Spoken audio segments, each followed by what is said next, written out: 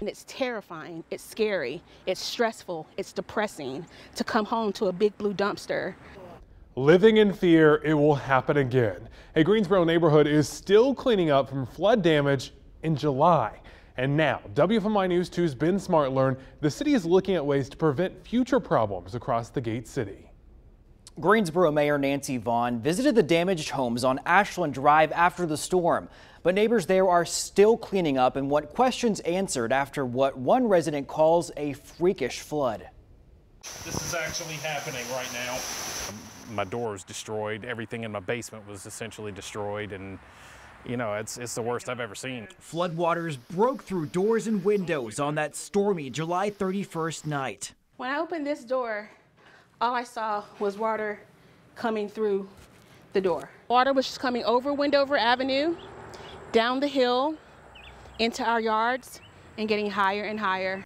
Rainwater rising up into several homes on Ashland Drive in Greensboro. The storm lasted less than an hour, but here we are 2 months later, and I am still empty in my home. Still cleaning up.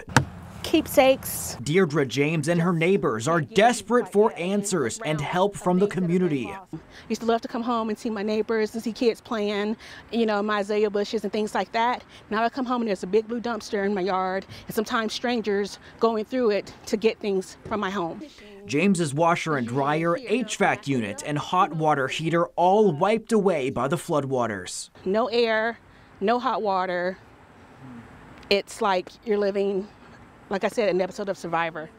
What's most concerning, these Ashland Drive neighbors do not live in a 100 or 500-year floodplain, so they did not have flood insurance. And all of this has to be paid for out of pocket. While cleanup continues, these neighbors fear the next flood unless something is done.